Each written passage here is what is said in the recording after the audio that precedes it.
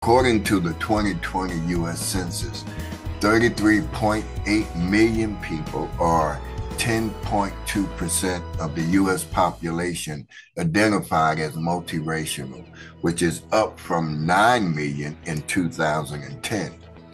This makes multiracial people the fastest growing demographic in America.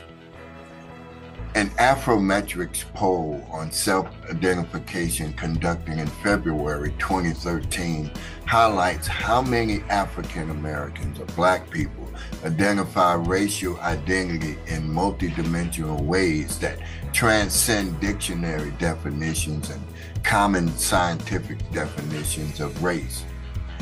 Black people were surveyed about how they define what it means to be African American / Black.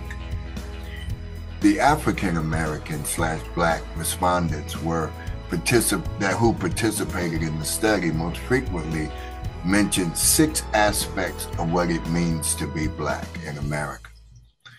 First was struggle and resilience. Second was ancestry. Third was pride. Fourth was history and legacy. And fifth was African descent. And sixth was physicality.